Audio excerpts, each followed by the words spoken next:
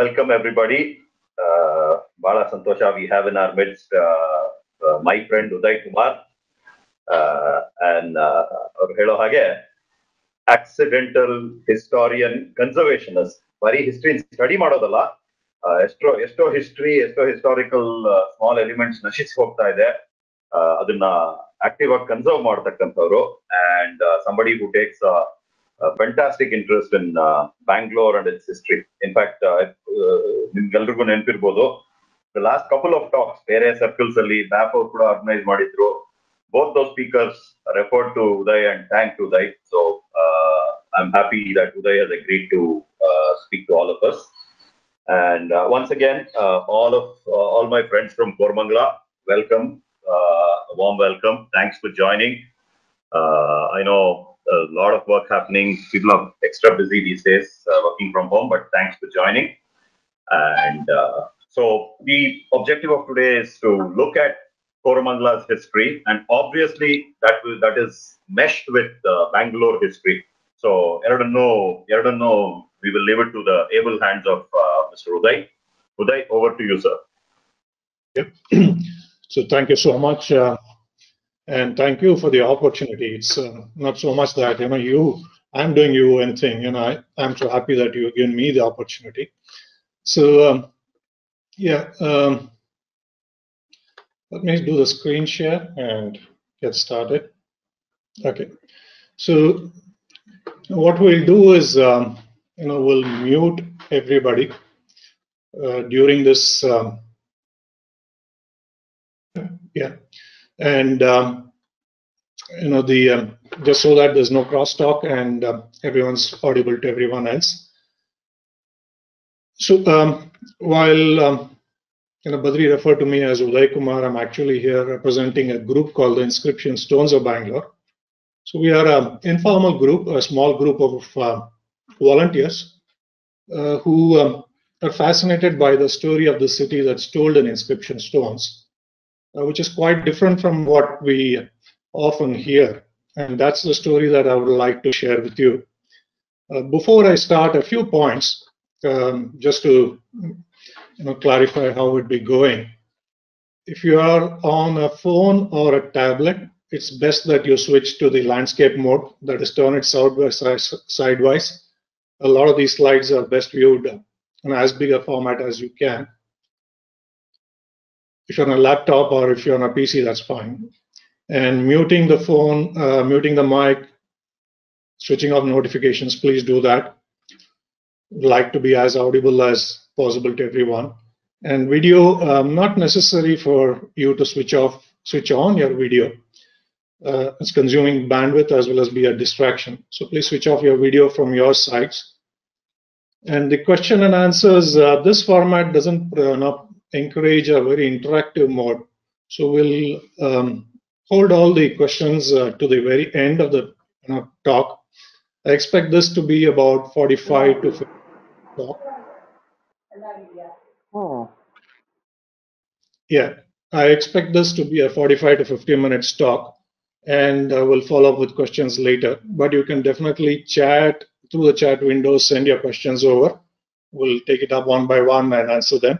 It's open-ended. I don't have a cutoff time. I'll be happy to stay as long as anyone's interested here. But you're most welcome to drop off if you have other things to do. This talk is going to be largely in English language because I don't know the audience here. And it's quite possible there are all kinds of people joining, not just people who know Kannada. I will intersperse it with a little bit of Kannada and a little bit of Tamil words as well. Those are required to understand the story of this city. Okay, and so with these things in mind, so let's get started. So what we're going to be talking about today is largely, the story of Koramangala. And the moment we say Koramangala, almost everyone who's been here for a while thinks about the BDA shopping complex there. And that's the first or some of the older images in this of Koramangala region. And what we will do today is not talk so much about this building, but I'll talk about the area which is about 3 kilometers spread out with this building as the center. And what you're seeing on the screen there is the map of Bangalore, and the various boundaries that you're seeing highlighted there are actually the wards of the city. So these are the, this is how the administrative units of Bangalore are today organized. You can also see the cross mark in the middle, and that's the BDA complex, and the 3-kilometer circle around it. So I'll be talking about most of the things that are within this boundary, especially 4 wards or 5 wards here. I'll talk about the Koramangala ward, which is number 5151, Ejipura, Jaksandra, BTM, and HSR. So in these areas, these are historic wards in some sense. There's easily a millennium-year story to these places, and that's what I would like you to hear today. Okay. Now let's start with something which is a little to the east, and for non-Koramangala residents, this is not a name which is very familiar. Srinivagilu, Sinivagilu, various times, various people have called it in different ways. If you have traveled by bus, if you are a BTS commuter, then ST bed is a bus stop that you're quite familiar with. The S in the ST is Srinivagilu tank bed. And that's really not something which is so far away. It's at the boundary of Koramangala, Ejipura there. What we will do is we'll travel a small distance from the BDA shopping complex. So what I'm showing you here is a route map from the BDA shopping complex to a place in Srinivagilu. By road, it's about 2.7 kilometers. By line of sight, it's about 1.9 kilometers. So in that region, there is something out there which is the oldest evidence of human habitation in a very formalized manner, in a civilized manner, in the proximity of Koramangala today. And what is out there is this. So I'll go back for a second. The place we are going to be going to is, if you see my cursor, I'm circling around a region there. So this is Inner Ring Road. You take the Inner Ring Road towards Domlur, and where the army, the military areas start, you take a right towards that, and you go inside the military camp into a place deep inside, which is where there is a Shiva temple over there. While this is all military area, public are allowed into this temple. That's a Shiva temple. And in the temple is a sculpture like this. This sculpture is called a Veeragallu. It's kind of faded and worn out. These photos are all taken from about a year ago when me, who's here, and Renuka Prasad, a friend of mine, had visited there to check out what is over here. Now this stone is actually called a Veeragallu, or a memorial stone, or a hero stone. Veera is a hero, Kallu is a stone. It's a memorial stone erected, commissioned for somebody who has performed a heroic deed. And the heroic deed it could be many things. It could be martyrdom. It could be he's committed an act which is so significant that the king of the time considered it worthwhile to have his memory, in his memory, a stone, a carving commission. It could have been that the enemy had attacked a place and this man died defending it. It could have been that there was a bunch of thieves who had come over and who were raiding the place for cattle, for women, or whatever. And the hero stone was commissioned for that purpose. Often these hero stones are just bare sculptures. There's not much information that is deducible in the sense what is the hero's name, what was his, why, when did it happen, and all of this information. But many hero stones also have something written on them, and that writing is called inscription. So it is writing on the stone, and over here in the stone, In this part of it, it's weathered out. You cannot see it in the photograph, but there are Kannada characters that have been written over here. And what you're seeing here is something called an stamp page, which is a print, an imprint of what is written here on paper. So here you can see some of the characters that have been written out here. Now this is from around 750 AD, a midpoint, or the 8th century. That is, this is somewhere between 700 and 800 AD. So think about it. This is about 1200 to 1300 years old. This is, writing which is amongst the oldest in the city, oldest anywhere, in fact, if you think about in the country, on stone. So this is the writing, and what you're seeing here is actually Kannada. This is Purva Hale Kannada. There are like Kannada is categorized into 3-4 based on the periods. You call it as Purva Hale Kannada, which is 8th century or before. Hale Kannada, which is about 8th to 10th century or beyond. Then Madhyama Kannada and modern Kannada, depending on the periods. So this is older than the old Kannada, if you want to think about. And here is what is written in modern Kannada language. And this is the transcription in English for you to read it if you don't understand Kannada. Some of the characters are actually matching. You can re-identify this. The photograph's not too good, so you can't, but in later inscriptions, you'll be able to see it better.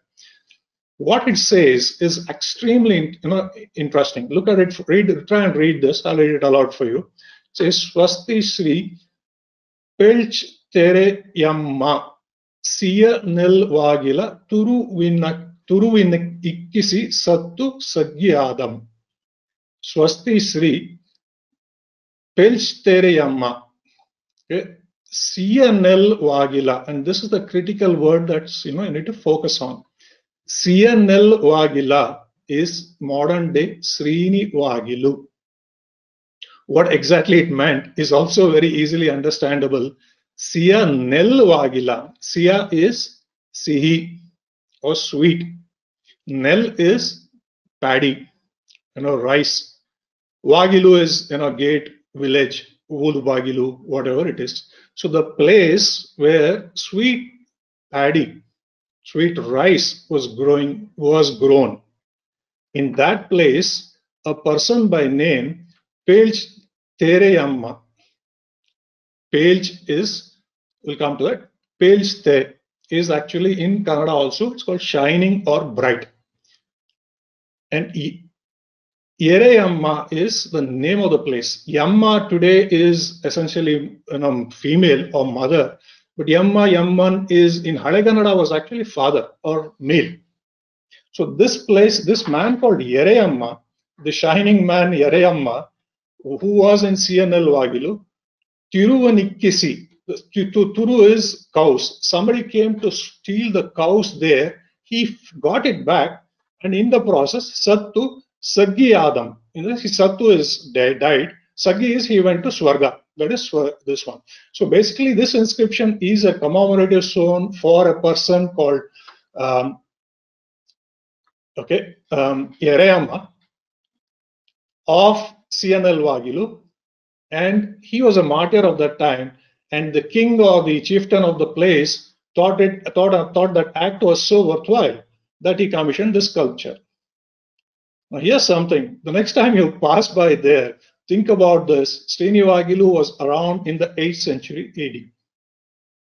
It's a fairly low-income group to area today. We don't think twice. We don't glance even much at it. But that's how old the region of Koramangala is. We continue to use the name for after 1300 years with a small variation. Sihinel Vagilu has become Srini Vagilu, Shrini Vagilu, whatever. That's the morphing that has happened over time. So next time someone asks from Koramangala, how old is this? What do you think about it? Think about this. The answer is not 30 years, 40 years, whatever. Srini Vagilu in the backyard of Koramangala, or within walking distance there is that old. So this is the typical story of the city of any place. Inscriptions of this type are essentially what are giving us information about the past. This particular inscription is telling about Srinivagilu. Also think about this. If the places they were growing paddy there must have been a water source, right? So this ST, the T in ST, where is the lake, where is the tank? This also is an indication of how old that tank is. The Srinivagilu tank, if it were around today, would have been 1300 years old. So where is the tank today? Just behind the BDA office is a park. Some of you, probably know this park, that you may use it. It's called the Veera Yoda Park.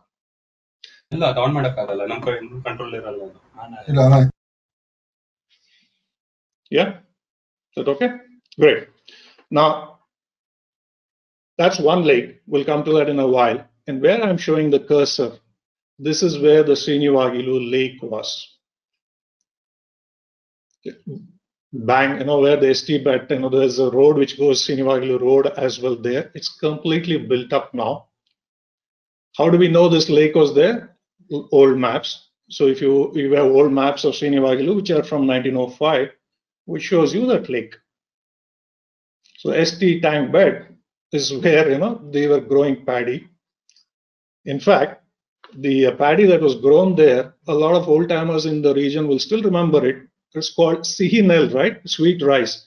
So there were many varieties. There was a variety called Dodda Baira, Pedda Baira, which they were growing even as recently as the 70s or the 80s, which is very sweet. Interestingly, it's also a low water, and it requires very little water. These are all rain-fed lakes, so they tend to dry out. Water supply is not indefinite. So Srinivagilu, the name itself is representative of the lake, number one, the place, and the type of rice as well, which may not have been the same rice that Dodbaira may not have been the rice they grow in 1300 years ago, but at least the tradition of growing a sweet variety of rice had continued until very recently there. Okay, so that's a little bit about Srinivagilu. Then we move on a little distant away, but we'll come back to Koramangala from there. And this is Begur. A little beyond Silkboard, and if you take the first right there, an alternate road to Silatronic City is via Begur. Okay, and in Begur is this magnificent temple. This is probably the oldest intact temple, I would say, in southern India itself. This is a Ganga period temple. This was built around portions of this were built around 900 AD.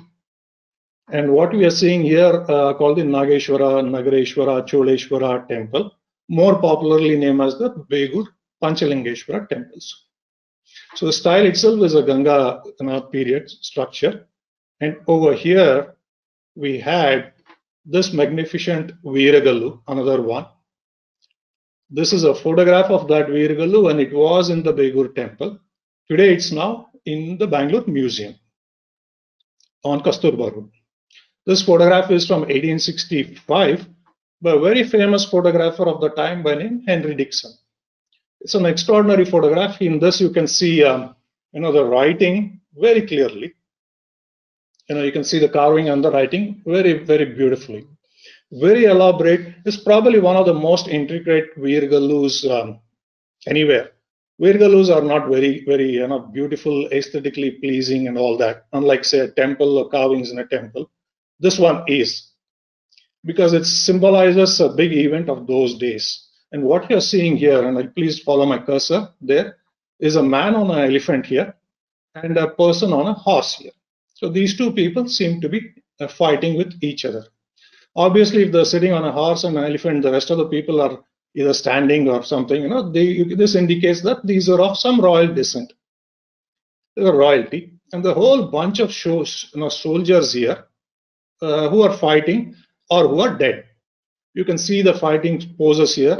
Some of the people here are headless. Somebody is being pierced. Somebody has, there's a crow eating off somebody's body somewhere, picking up the body there, and all of that. A whole lot of bodies at the bottom. And then the people fighting over here at the lower level. And there's these two people who are royalty fighting with each other. And then at the top is a very different scenario. Some person is squatting, is seated nicely on a stool, and the women here who appear to be dancers on the top. There's a typical structure of a Veeragallu, where in a fighting scene, somebody has died, and that death is a glorious death, and that's depicted as a scene from heaven. So this person has died, and this is a scene in heaven where the apsaras are there serving him, and he is being entertained. So this is the visual information this is the information you can gather from the depiction of the sculpture itself here. Just by this, you cannot know who is the person, what's the name of this person, why were they fighting, who are the enemy, and all of that. However, over here is the complete narration of that in Kannada of the time. This has been dated to be from around 900 AD. So what you're seeing here is 900 AD Kannada. Okay. Now there's some very important inferences possible from what is written here. And what is written here has been also kind of put up in a modern thing for you. It's been transcribed for you for easier reading. So this is the ancient Kannada characters. These are the modern day Kannada characters. It's possible to read this 100% clearly. This particular graphic has been provided by Satyota Bhatta, who's an epigraphist, very skilled at doing these things. Okay, I won't go through this word by word. That'll take a long time. However, there are some very important things written on there, which very directly relate to Koramangala and the region. So these are highlighted here. These few words that are highlighted here. Some of you, if you're on a big screen, should be able to read these a little bit at least. The first one is Bempur. Can you read? I hope you can read that. Okay, this is Tovagur. Then this is Puvina Pulimangala. Okay, so on and so forth. So these are the names of 10 places. Actually, there's 12. I left out 2 here. Names of 12 places. So what is written here is very simply in plain English. It says, I'll go back for a second to this one.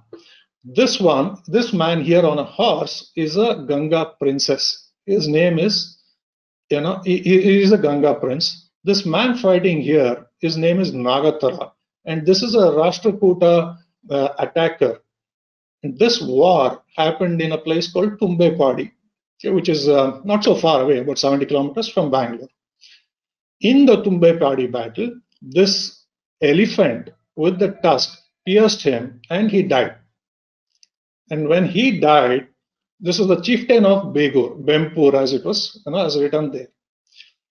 When this man died, it was such an honorary death that a successor was appointed, who was a friend or relative or son of this man. And in return, about 12 villages were granted to his successor. And what is written here is that, in Old Kannada. So in English, it basically says, when Erepasa was ruling with all the, flurry, things attributed to him, etc., etc., etc., he was ruling over Gangavadi 96,000. So this was the country of the time. Which country did Koramangala belong to in 900 AD? It was a country by name Gangavadi. Gangavadi spanned about half of modern day Karnataka, the southern part, about Tamil Nadu right up to Coimbatore, and portions of Tamil Nadu almost till Kanchipuram, and some portions of Andhra Pradesh. So this was the area that was called Gangavadi there. Ganga because the Gangas were the kings, and Wadi is the country there. 96,000 essentially means it was supposed to have been 96,000 villages that constituted this. At that time, there was somebody called Veera Mahendra who attacked him, and for that a Nagatara was deputed by Ereppa Arasa to fight him, and he died in the Tumbepadi battle. In appreciation of Nagatara's valor, these 12 villages called Bempur 12, which is Bempuru, Tovaguru, Puvina, Pulimangala, blocking here, okay, Kuttenadu Nalluru, Nalluru, Komarangudu, Iggaluru, Dogmanarili, Galanjavalli, Elkunte, and so on and so forth. And last one was Kudal. These 12 villages were gifted to his successor. Let's think about this. Can you identify these places today? Yes, you can. Not so hard. Bempuru is Beguru. Tovaguru is Toguru. Pulimangala, which we know that as well. Komarangudu. This is the critical part, and I'm sure a lot of people showed up to hear about this, is modern day Koramangala. Komarangundu. Okay. Iggaluru is Ibluru. Elkunte is deep within HSR layout, still Elkunte there. Kudalu. All of these names are, it's a slight variation. You'll be able to recognize these places. What does that mean? It means these places were around 1200 years ago. The place that you call Komarangundu here essentially is Koramangala. And if I plot it on a map, this is provided by Dr. P.V. Krishnamurthy, who is an epigraphist, very noted person. So this is in Kannada. This is the Bempuru 12 as it's been identified by him. At the top northernmost part, we have Komarangudu, which is Koramangala, which we identified. So Galinjawali is not identified. We don't know where it is, so don't take it as an exact this one. These are all our places around there. Madiwala and Agara were there. Tavarekere is obviously there. Then Saraki is there, and that's called as Saramu in the in this inscription here. Okay, so Yalkunte we obviously saw. Kudlu is over there. Bempuru is Begur that we are talking about. Tovaguru is Dottoguru today. Puvinaulimangala, and all of these. So every single place now has been around at least 1200 years in that sense. So the question is, how did Komarangundu become Koramangala? So what does it mean? There are 2 or 3 alternate theories for this. The first of which is, this is Kumara. Komara is Kumara, modern day Kumara. Gundu is actually Gudda. So that which was Kumarana Gudda was Komarangundu, which has become Koramangala over a period of time. That's one version, that's one thought historians and epigraphers have about this. The second one is same Koramangala, the Kumara becomes Kumara or Kora. Kumara becomes Kora. And Mangala is actually a Brahmin settlement that is commonly used in most other places as well. So it's possible that this is how it has been derived. Most of the others are pretty straightforward. There's not so much of a fighting there. Iglur, Iblur, Elkunte, Elkunte, Kudlu, Kudul. Kudal is actually a confluence. Kudala, Sangamadeva, Kudal, and all that. So the thought is that why is that place called Kudal? A little further down from Silkboard, it's the confluence of the northern and the southern trade routes. This is a primarily an east-west, north-south trade route intersection, if you by region of Bangalore itself, and Kudalu was considered to be the intersection point for that. Okay, so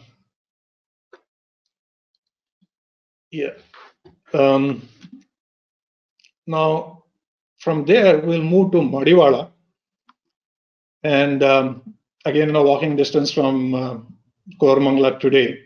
Very historic place, and just like the Begur temple, in Madiwala is something called the Someshwara Devasthana or the Someshwara Madiwala Someshwara temple. From the outside, it looks pretty ordinary, bland, but the temple inside is magnificent in terms of the information that's over there in the form of inscriptions there. And what you're seeing here are two friends, PV Venkateshan Perumal and Kingsley. They're trying to show to you one inscription there, which is in Tamil, which is from 1366 AD. It's actually a 19-line inscription from top to bottom. It's an amazing inscription in that it's actually a record of a grant of land to a Swamiji there was a matha which was associated with this temple, and there's a Swamiji who had arrived there and who stayed there for a few years. So for his maintenance and for his needs, some land was granted to him. Almost all inscriptions are land grants. Majority of these inscriptions are land grants. When you say land grant, it is not the land is gifted, but the tax, the property tax or the tax from the land is diverted from the king to the temple or to the Swamiji or to the priest or whoever. It's like an 80GG scheme of today, where instead of paying taxes to the government, we pay that amount to a charitable institution, and the government of India says, yeah, I forgo that because you paid it off to a recognized institution. And what these inscriptions in that way are essentially gazetted notifications of yesteryears. So the only person who could say I exempt you of tax was a king, and the king would officialize it by writing it on stone because it's supposed to be a permanent record and a public record. So that is why it's written there. And here, in this case, there's a matha which is associated with the temple, and that's why the inscription is on the temple. And extensively, it is it details out all the pieces of land and all the types of taxes that would have been paid to the king is now to be paid to these matha. When I say types of taxes, it's just like we have various kinds. We had until very recently, before GST came in, a variety of taxes: tax on petrol, tax on garment, tax on this, and tax on that, and all of that. So there, then they call it out and say these types of taxes, which amount to X amount, which X X rupees or whatever is the equivalent of those days, is to be given to this matha, and this grant is for perpetuity, for as long as the sun and moon shine. This money is to be there. That's what it says. And the beauty of it is that it names places, it names individuals. That's how we know these places exist, and that's the significance of these places as well. This is another one in the same temple, an inscription from 1301. It runs on the basement here, as you see. It's called Adhisthana. It's Tamil language. However, it's from the Hoysala period. This is from the time of Veeraballala III. And the way I like to describe this is in keeping with the times today, it's probably one of the most secular inscriptions. In the sense, today, like we have various religious denominations, we have Hindus, Christians, Muslims, and all of those. In those days, there were slightly different thoughts around that. So when somebody donates land, and you say, okay, all the land between, let's say, Koramangala and Begur, that's a lot of land. The tax from this land is to be given to this temple. Let's say that's what the inscription says. However, there will be certain exclusions. So they'll say, okay, in this region, except for the tax that has already been diverted elsewhere, or revenue from, in this case, they say Shiva temples. There's a term exclusively for that, or Vishnu temples.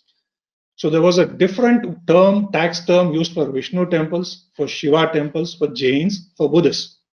So they explicitly call it out here and say all the land bounded in these by these extents, except for taxes collectible from temples, temples, Jain, Basdis, and Buddhists. So in that sense, this is so secular. This is a secular inscription because the exemptions are granted on the basis of religion. Also indicates something. Unlike some of us believe, all things were not glorious. There were differences during those times too. and they were dealt with differently. Okay. Now this is another inscription within the same temple. It's a fantastic and an extraordinary temple. It's on a niche there by the Ganesha temple, by the idol there, and I'm circling out the inscription here. This is from 1365, and it's for the same Swamiji. And what it mentions is that the temple was a Someshwara temple in Tamaraikere. What we think of as Madiwala today was a later day development. There was no Madiwala in around this time, 1365. The whole region was called Tamaraikere or Tavaraikere, Tamaraikere being in Tamil. The lake with lotus. So Tamaraikere, the BTM, the T there is Tavaraikere, and we know it is of at least 1365 antiquity.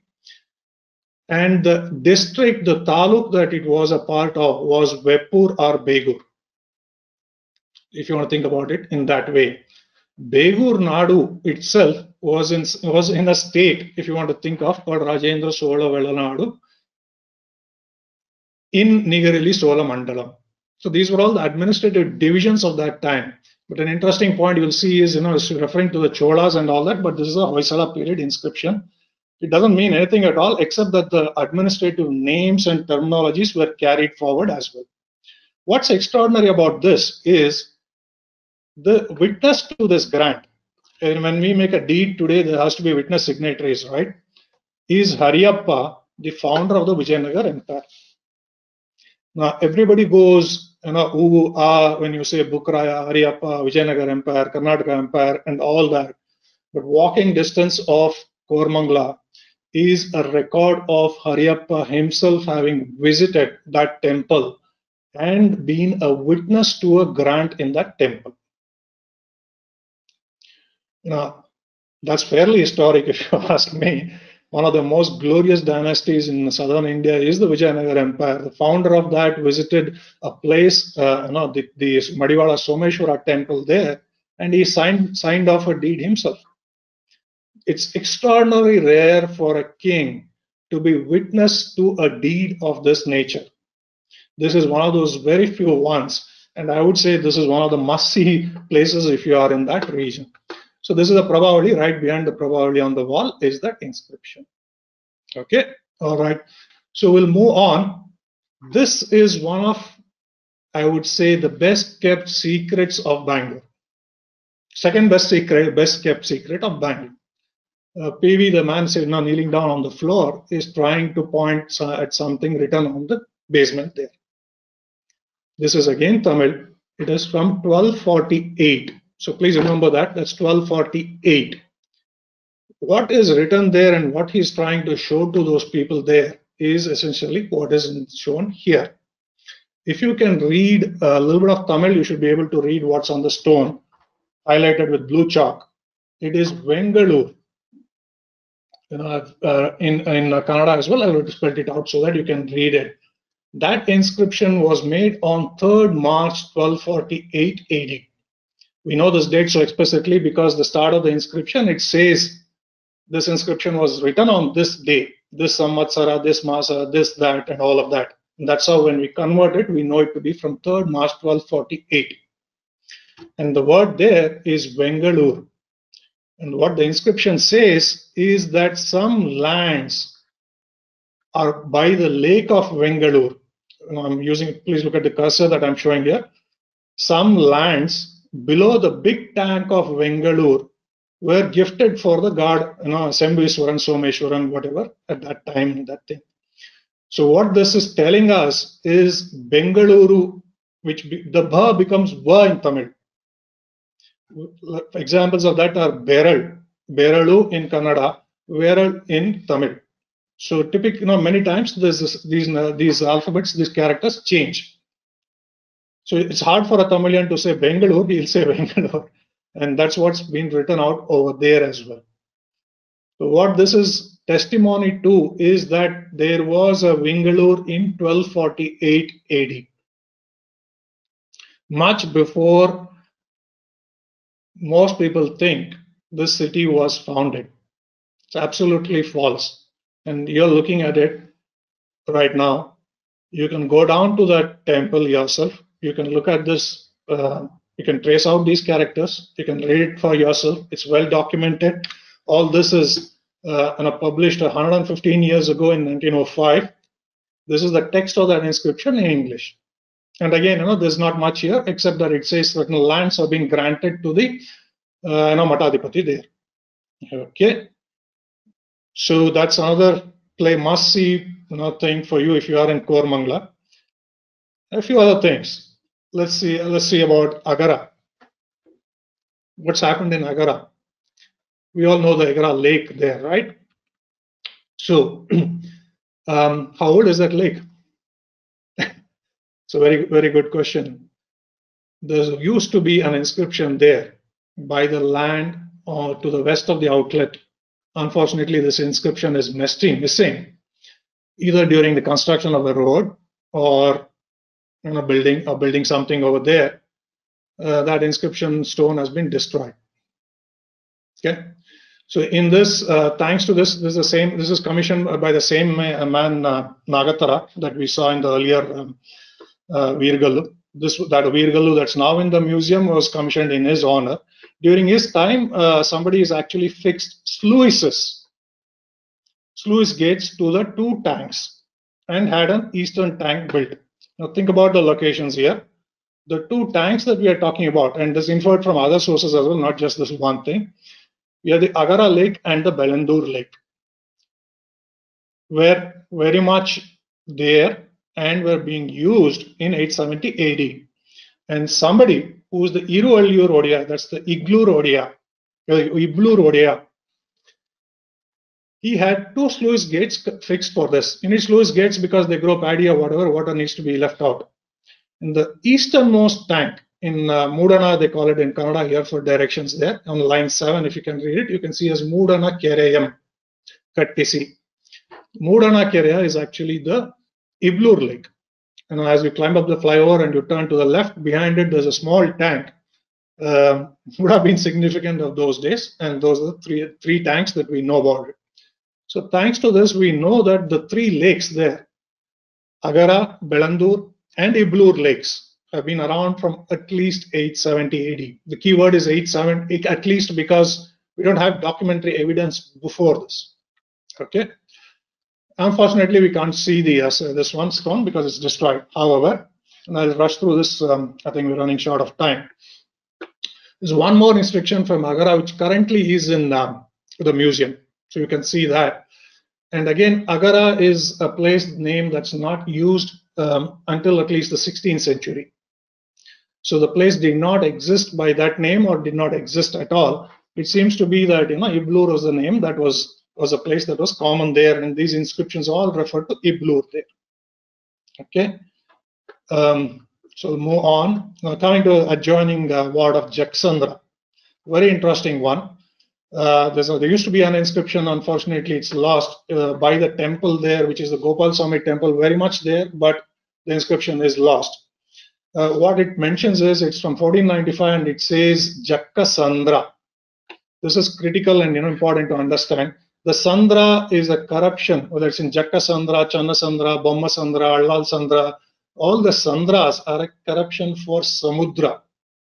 And the Samudra was actually a exaggerated way of saying a lake. So Jakka, the lake of Jakka, the Samudra of Jakka. And that's important for Koramangala as well. So what happened to this Jaksandra? Today we don't have a Jaksandra lake. That lake, if you go look at the old maps, in 1905 it was there. That is the lake that is behind the shopping complex, BDA shopping complex today. That goes by the name of the Veera Yodha Park.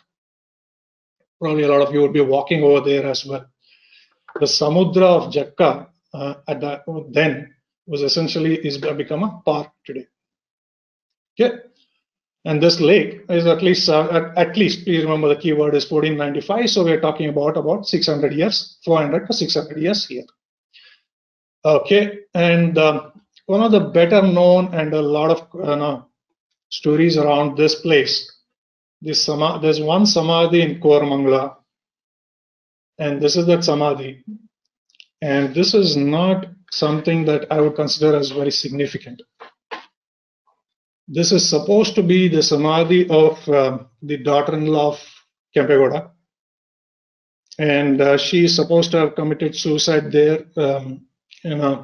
When the fort walls or the fort door would not stand, and it was told that a pregnant woman would have to be sacrificed, and she chose to do it herself, or something like that. Many variations of these.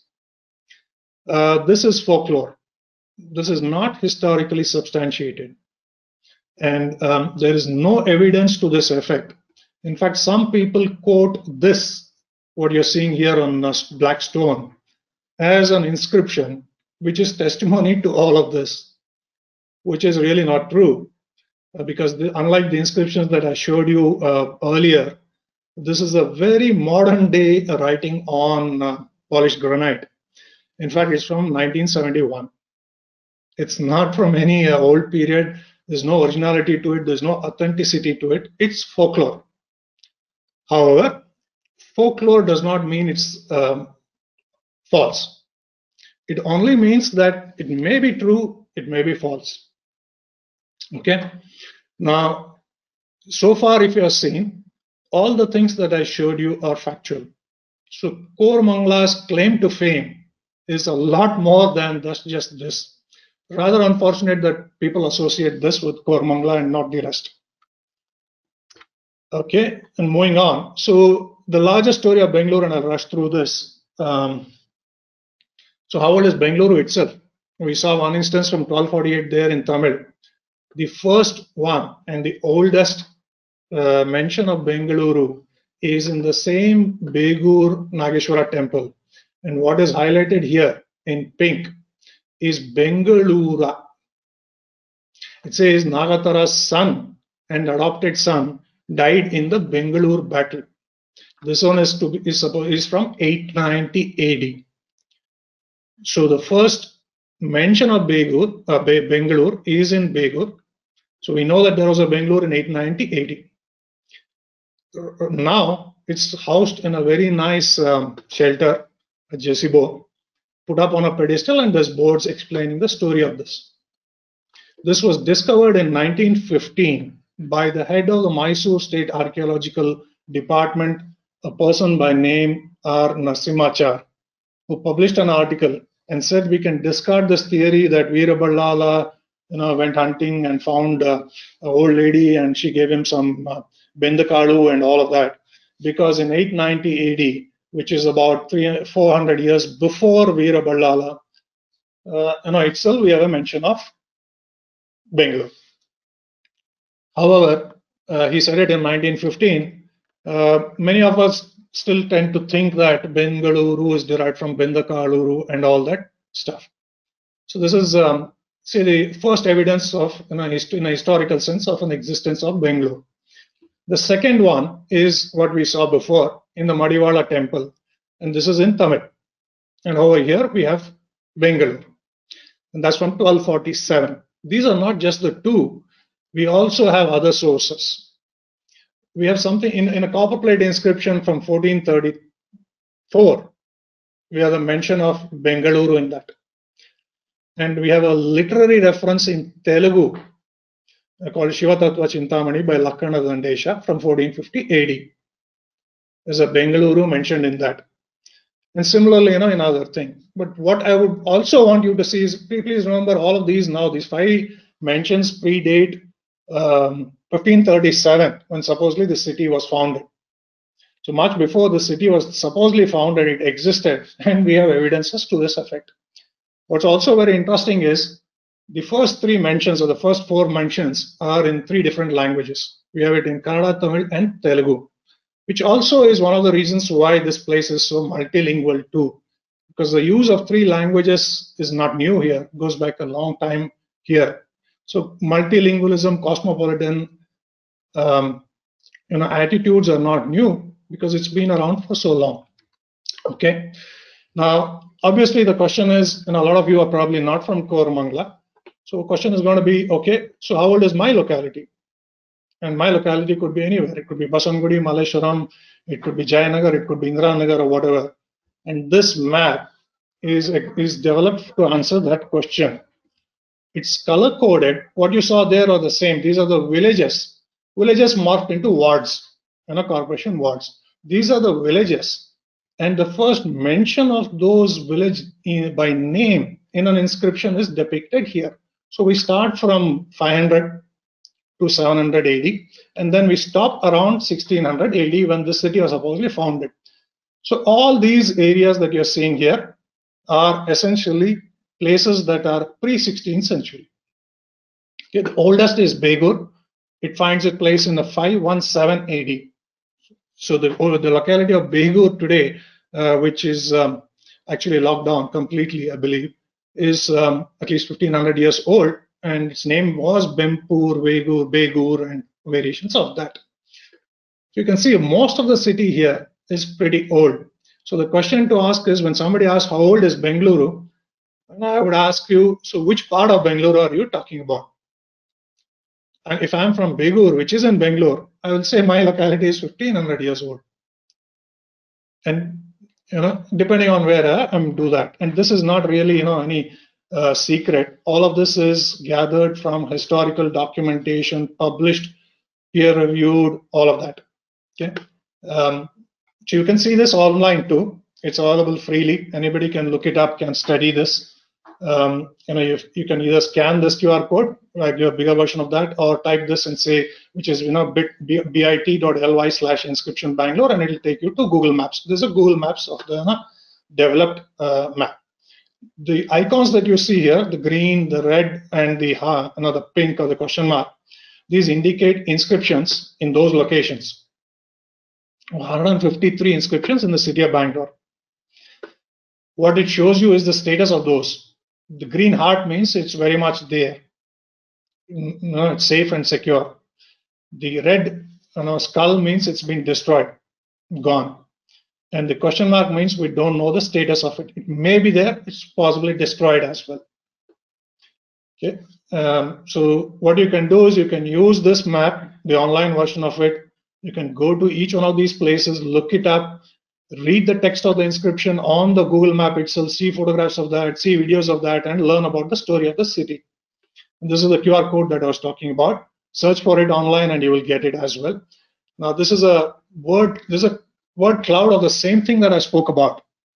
How old is your locality? Answered differently. Color coded, and by the mention of that locality by the year. So as I said, Begur is from 517 AD. The other end of the city, Badri Narayana, is from 750 AD. Hebbad is from 750 AD. Name the locality you can think of, and I would say you will find something close by there. Maybe in the same name, people may think of HSR as a modern day layout. Buried within HSR is Yalkunte, which is from 900 AD. We spoke about Srinivagilu and Ejipura already there. So Domlur is from 1100 AD. All these localities are pre-16th century localities. Okay. So this is also being recorded. You can look at this leisurely later on. And the story of lakes is no different. The lakes that you often hear about and people rue over. Oh, Sampangi Kere is lost. Oh, Dharmambudi is lost. Oh, something else is lost. Guess what? There's only 4 or 5 that have been lost. And what I'm showing you here are 43 lakes of the city, far older than these lakes that you think have been lost. These are first mentions, so probably the lake is even older. Hebbad Lake is from 800 AD. Next time you go over that flyover and look left, think about it. What you're staring down at is a lake that's 1200 years old. Why is this important? Bangalore does not have water sources other than lakes. Until we had piped water supply, people had to draw water from these lakes for cultivation, for drinking. If Bangalore has come about to whatever it is today as a global capital of the world, these lakes have played a significant role for that. So as Bangaloreans, we owe it to respect, to admire, and express our gratitude for these lakes. There's more to the story of the city than just the few lakes that you often hear. And these are in every corner of the city that you can think about. There's a lake. There's a lake in there was a lake in Domblur. A couple of lakes in this list are missing. There's a lake in the Patandur Lake still there. The Hebbal Lake's there. The Iglur Lake's there. The Begur Lake's there. The Binnamangala Lake is still there, except people don't realize it. This is inside the army campus opposite the Indiranagar bus depot. Jakur Lake is there. Most of all of these lakes, except for two in this list, are not there today. All of these, by the way, are pre-16th century lakes. Okay. And going back to the same question, so how old is Bangalore? We answered the question about how old is Bangalore by the name, Bengaluru. There's more to the city than just the name. We know people have lived here from prehistoric times. When I say here, I'm talking about the modern day limits of Bengaluru. In Hoskerehalli and in Dodkaneli on Sarjapur Road, we found rock art. In prehistoric times, approximately about 500 BC here, not datable very accurately, but about 2,500, 3,000 years ago, somebody living in these places carved out these figures on stone, left evidence that this place was habited then. You don't have to go to far off places in Madhya Pradesh or somebody else to see this. We have evidence of this in this city, which is one of the most happening cities in the world. So where are we? What has happened to these? This is what has happened to this. Unfortunately, because of our lack of awareness and apathy, indifference, we destroyed them. So the Hoskerehalli rock was quarried out. Now what you see is a pit there. Where is this? This is right by the Nice Road, PS College toll gate on your right side. The Dodkaneli boulder, there's a man pulling a bull here, a horse or a cow, is now blasted out. 10 years ago, it was blasted by dynamite to build a school. They didn't build anything at all, but it's become a garbage dump. That's how much we care for our past. And not just that, we had a lot of other evidences which unfortunately we don't have photographs of, so we had to rely on photographs elsewhere. The famous menhirs, dolmens, people go all the way to Stonehenge to see. Very much there. This one is near Devnalli. You can go see it today too. Burial pits. We had burial pits like this in a whole lot of places. GKVK campus, Belandur, walking distance from Koramangala, Kaneli, Jalalli, Haggadur, which is near Whitefield, Ragigudda, Gattigere, all of these places. All of them have been destroyed, built over, but we have evidences in terms of published papers, research papers, all of that, which say that these existed 100 years ago. Okay, and then the world is flocking to Bangalore today, right? If anyone from Whitefield and ITPL, if you're walking around, you tend to see a lot of Caucasians, you see a lot of Americans, Europeans, Japanese, South Koreans, all of these people. It's not that the world flocked to Bangalore today. Roman coin hoards from the times of Caesar, which is, I would say, between 60 BC and 30 AD, have been found in 3 locations here. One of them, which is very close to Koramangala, when they were building the HAL runway there, they found a pot full of Roman coins there. There's one near Yeshwanthpur that's been found, and there's another hoard that was found at the old racecourse. So obviously you don't find Roman coins in substantial numbers in a location if there were no trade with Romans there. So trade with intercontinental trade has also happened here 2,000 years ago. And that's something to be proud of as well. Okay. And so you heard me a few times saying, we lost it, we destroyed it, and all that. And you also heard Badri say we do a lot of conservation work. And this is an example of I would say the best example of the conservation work we did. And when I say we, all this has been happening in the last 3 years. We started around June 2017, and in 2 months will be 3 years in terms of the project, the efforts. So what you're seeing is something in Hebbal, like I showed you in Srinivagilu. This is actually a Veeragallu sitting in a roadside ditch. This is a photograph from 2017. He's sitting in a roadside ditch, and nobody recognized for what it was. 6 months from then, in May 2018, elections came about. As always, election time, road repair work is undertaken, potholes are filled up, road is repaired, etc. So in that dish, they put in jelly. They were going to white top this whole thing. But what happened was when they dug it out, these boys are from a group called Revival Heritage around JP Nagar. So they went all the way to Hebbal and they dug the stones out. When they dug it out, this portion of it was under the earth. When it was exposed, they saw writing there. It's an inscription. 750 AD, it mentions Hebbal in a slightly modified way, Peribolal Nadu from that. So this is currently the oldest known writing in the city of Bangalore. Think about it. The city is famous for its educated citizens. It's not that we make saris here, we make jewelry here, we make paintings here, we do any of those kind of things. We don't have world famous, we don't have temples, we don't have mosques, we don't have anything which attracts people. People come here and people live here because they're educated. And this is the oldest writing in the city of Bangalore. Okay. We thought, and it's very unlikely we'll find one more of this in the city. So we thought it should not be in a ditch. It should not be lying unrecognized in such a place.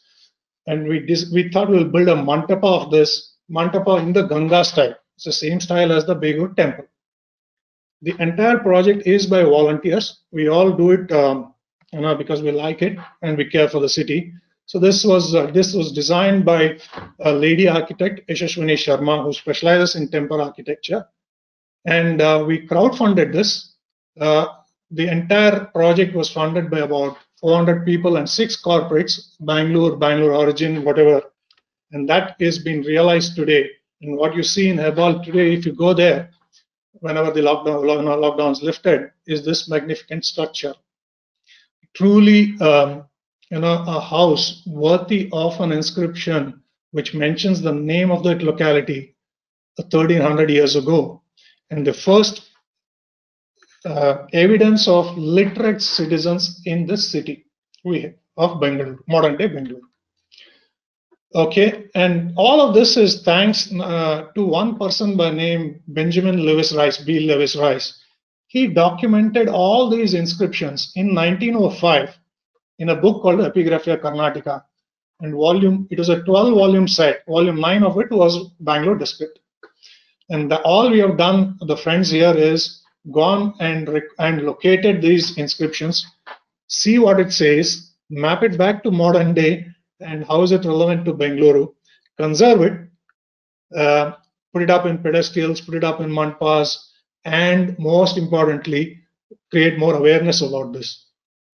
And unless people know about it, they would not know about it, they would not celebrate it, they would not cherish it. And that's what our project Inscription Stones of Bangalore is all about. Okay.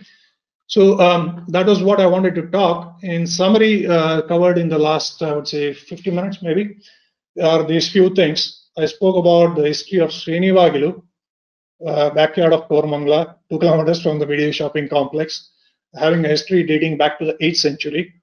We spoke about Koramangala itself from 9th century. Tavarekere extensively, we spent a lot of time there. The Madiwala Someshwara temple is what's Tavarekere there. We spoke about the inscriptions there, the names of the places, Begur, Tavarekere, all of those mentions that are mentioned. And Agara, Jaksandra, Begur, and lastly, I also covered a little bit about Bengaluru or Bengaluru. So, in this 15 minutes, quite short, typically you can easily talk about one of this for days or hours. Try to cover the 3-kilometer vicinity of BDA shopping complex and the 1200-year stories of these. Okay, and that's really what I had to tell. How do you find out more? How do you stay in touch with us? We are fairly active on social media, Facebook. We have a group called Inscription Stones of Bangalore. A lot of information is shared by a lot of people there. A lot of it is Bangalore, some of it is not, but that's our primary point for discussions, disseminating information. We are also on Twitter, Inscription BLR. Please follow us over there. If you also want to reach out to me directly, and it's pretty easy. You don't have to remember this. You can also Google. You'll get all the information you want. The story that I told you is for Koramangala is a story. A similar story exists for every single locality region of the city. So there's There's this kind of stories you can talk about for Indranagar, you can talk about for Malleshwaram, you can talk about for Vijayanagar, you can talk about for Baswangudi, and the collective story of the collective stories of all these places is really the story of the city. And what is extraordinary for me and for everyone here, it should be, is that there is, to my best of knowledge, and I've checked with every historian, epigraphist that is around, there is no city in the world where we can give such an extraordinary story.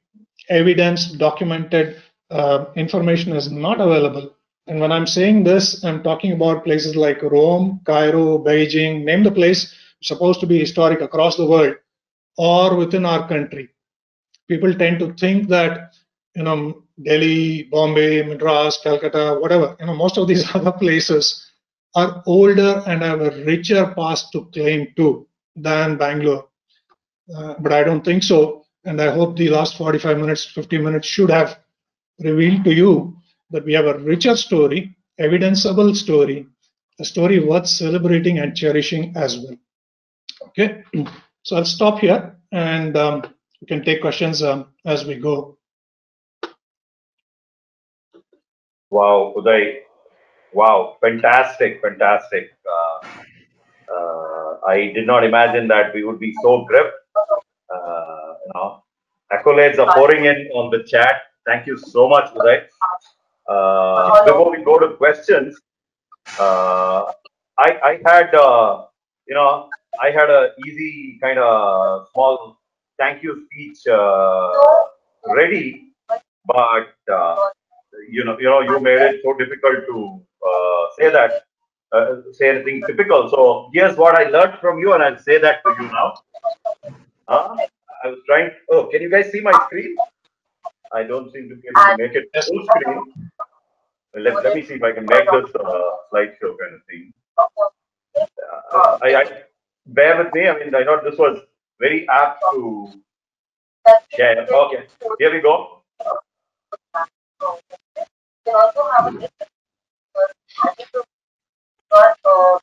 You guys see it? Yes, I can. Yeah. I don't know. We can't see Badri, but I can hear you. Oh, I see. Okay. I'm very happy to know about our Koramangala. When we came here almost about 40 years ago, we used to make fun of it as Koramangala because there used to be a lot of mosquitoes only. You open your mouth in the evening, only mosquitoes will get in. So we used to make fun, my friends, that you are gone to Koramangala. Then we had my God, the monkeys.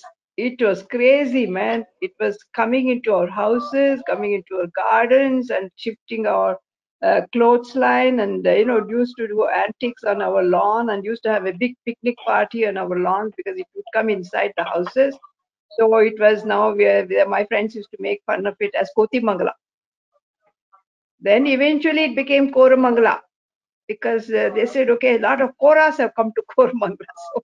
So because it was not just old world Bangaloreans, I don't mean to, hurt anybody's feelings, but they said, okay, Koramangala, I don't know how the BDR, BBMP also who formed the layout.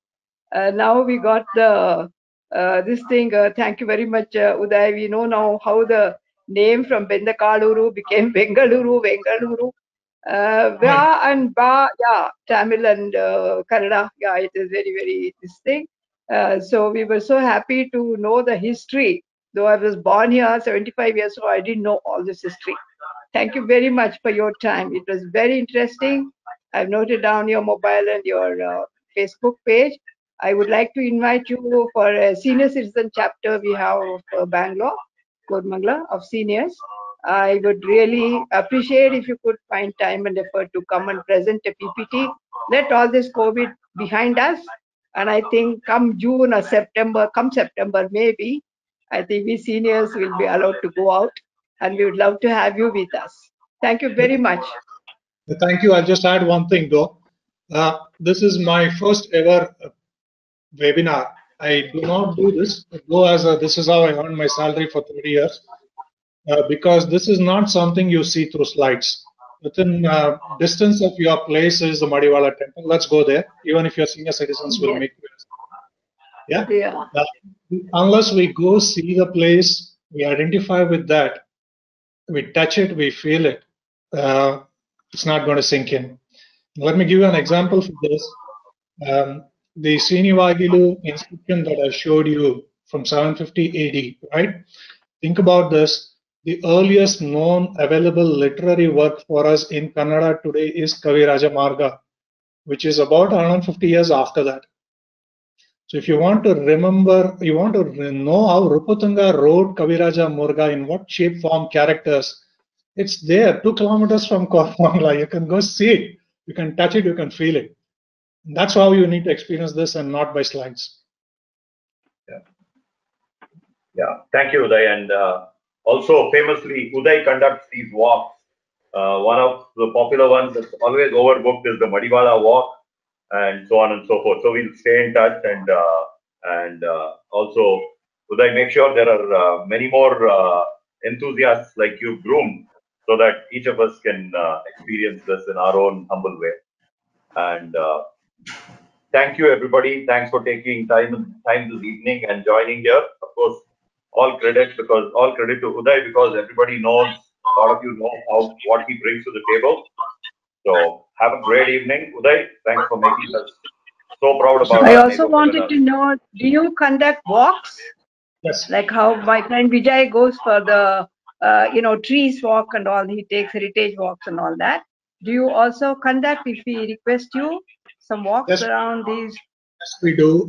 We do walks once or twice a month in a different part of Bangalore every month. So we have done walks in Kadagodi, in Bombalur, in Hebbal, in Begur, in Madiwala, at the museum, in Malleshwaram. We pick a different area each time, so that that portion of the city gets highlighted. Residents there get a chance to learn about it. I'm very happy to do it. Let me know when you want to do it, and we'll be doing it. So does it happen on Sunday mornings generally? How do you? Yeah, it's usually on a holiday. If there's a public holiday or a Saturday, Sunday. Yeah. Good. Hello. Hi, Uday. This is Maharish. Hello. Yes, go ahead. Hi, Uday. So I had this question about the Madiwala temple you're talking about. You mentioned that the Hariyappa mentioned there is the founder of the Vijayanagar dynasty. Is there any other way to, exactly know that this is Harihara one? Yes. Yes. Because this is one.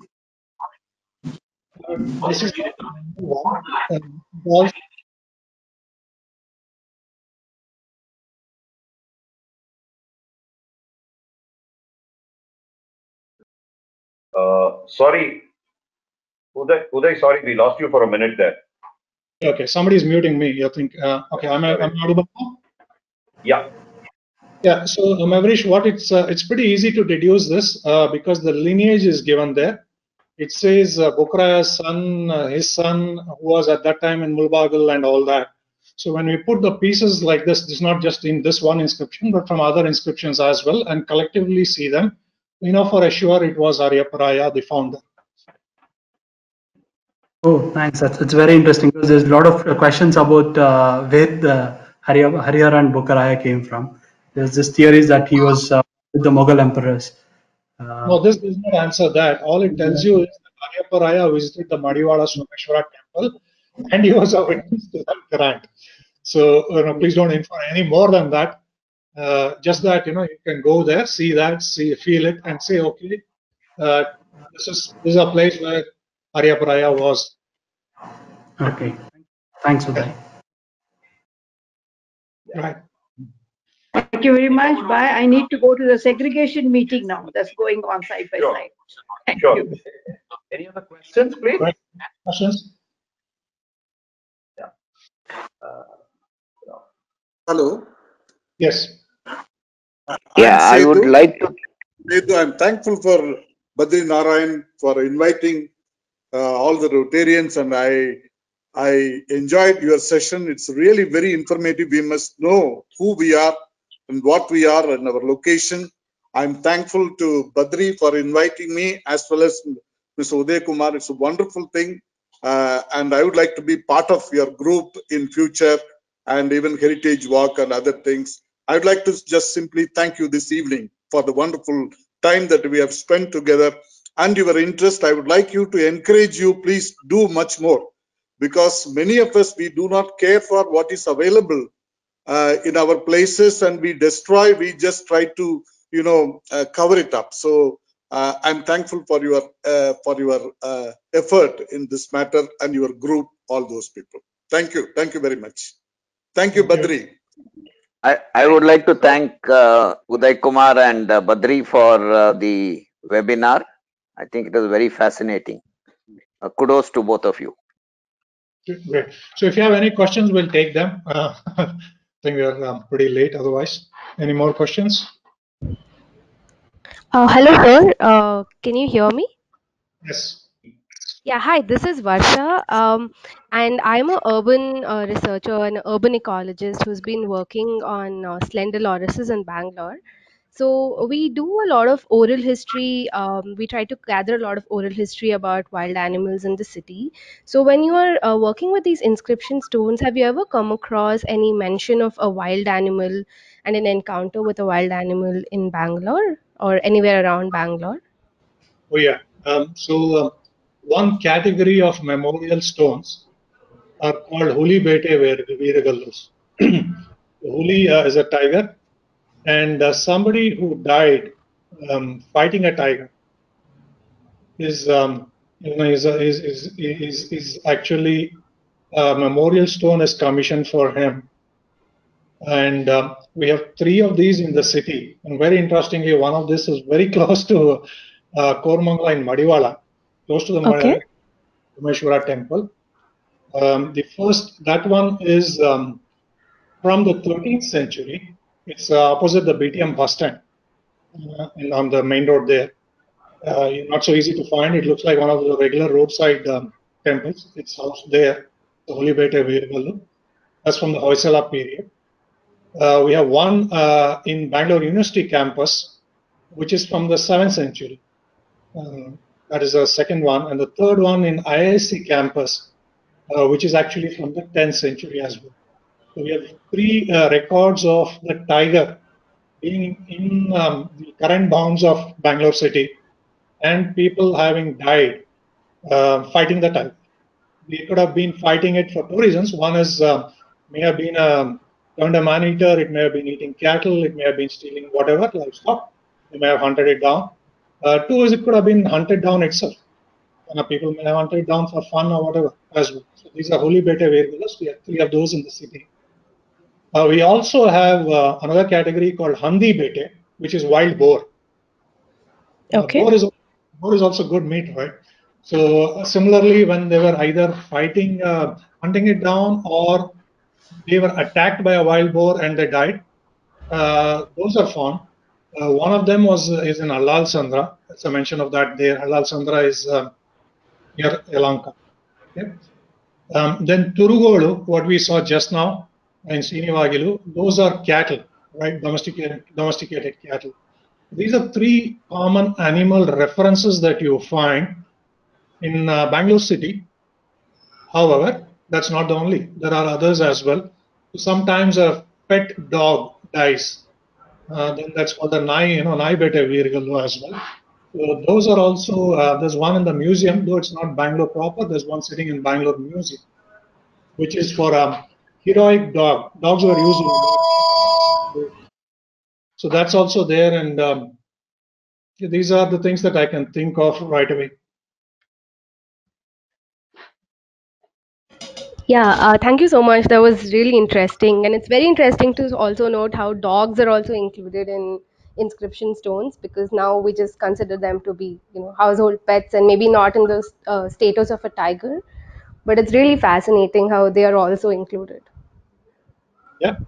So we have 3 of them in the city. Ulibete, Veergallu, and wherever native locations, except Bangalore University has been brought from somewhere close by. Okay, yeah. Thank you so much. So it was a really great talk. I really enjoyed it. Thank you.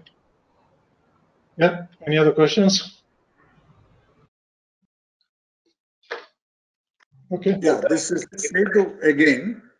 I would like to ask a question regarding there was a name mentioned as Udaya in Madiwala temple inscription, and again some other one of our inscriptions said about it. Because there is a reference in Tanjore temple in Tamil Nadu where the Udayar was a king at that time.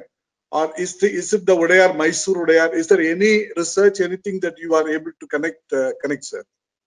Yeah, no, there's two things. They're two different things. Udayar is God.